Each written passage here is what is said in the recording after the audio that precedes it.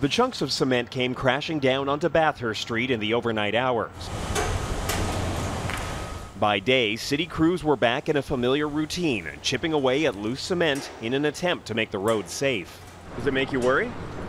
Yeah, I think it's pretty dangerous, right? For biking, for cars, for pedestrians. It's the 5th time concrete has fallen from the Gardiner this year. Just 3 weeks ago, a piece actually hit a car. This time, the weather is getting the blame.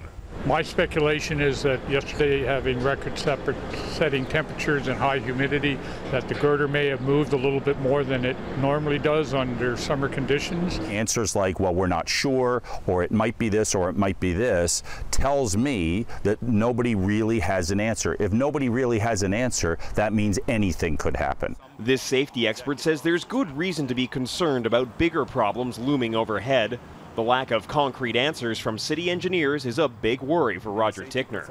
Anytime things start to fail, it is a little tap on the shoulder that says you need to pay attention. It is the start of something that could be, larger.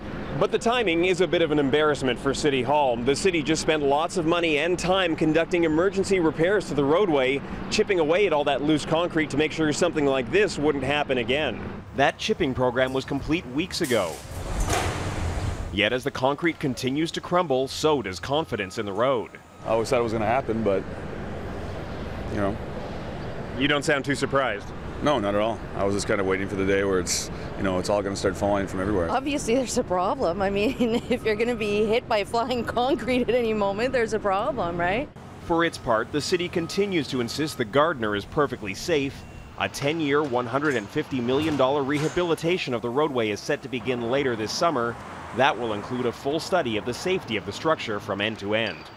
Jackson Proskow, Global News.